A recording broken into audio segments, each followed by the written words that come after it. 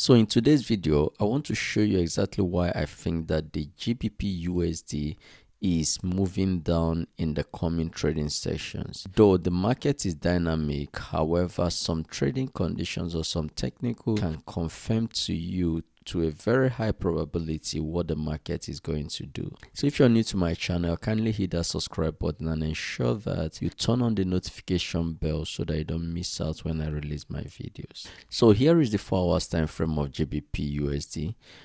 We have been in this very triangle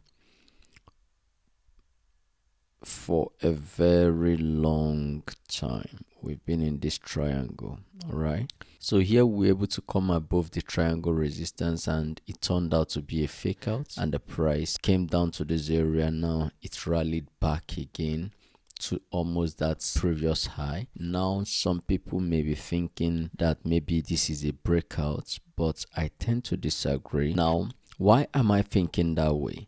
Look at the RSI. Okay, this is RSI, which shows us momentum in the market. Okay, so now the price is printing a lower high at this point. So this was a high, the previous high, and this is a new high now, and this high is lower than this other high. So this is price printing a lower high. Now let's go to RSI and see what RSI is doing. RSI is now printing a higher high, that is this new high here, which is corresponding to this very price action high, is higher than the previous high, this other high, which is corresponding to this. So RSI is printing a higher high while price action is printing a lower high.